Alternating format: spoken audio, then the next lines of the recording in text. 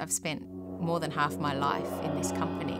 I mean, dancing for 20 years full stop is a feat in its own, and to be loyal and true to one company, I think is quite unique.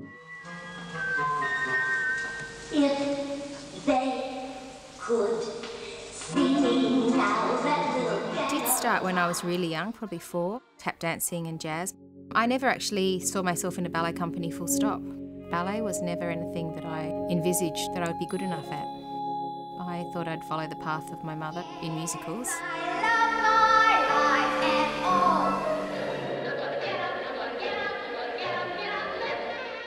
Did my first Aurora. I'd only been in the company 18 months.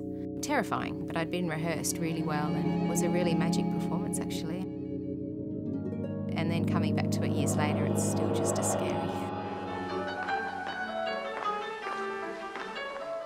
The partner that I've probably done the most work with is Robert Curran. We were promoted to principal at exactly the same time.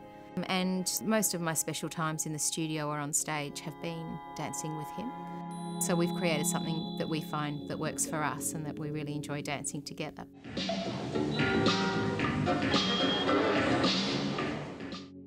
Doing a world premiere of a ballet is always a highlight for any dancer. You spend hours, weeks, months rehearsing a specific ballet. To dance a story ballet, that's where the essence comes from as an actress. When you mature, and they're the things that you really want to aspire to perform. I want the audience to feel real emotions when I'm dancing.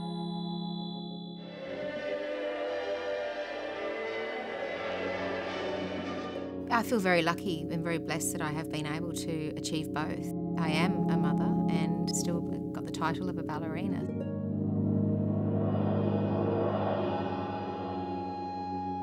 The rehabilitation and the return to work I know is going to be extremely arduous with a body after a second baby, but I'm a fairly determined person.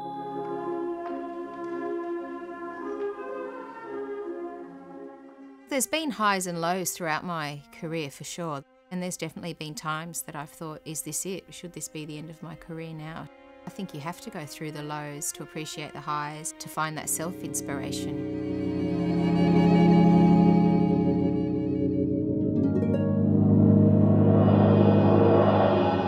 My mental sort of thoughts throughout my career is just see what happens, make every day and every performance important and enjoyable, and you never know where it can take you.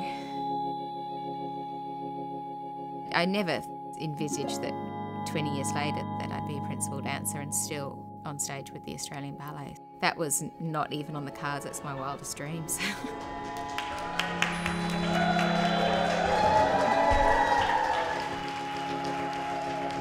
So I'd love to say here's for another 20, but I don't know.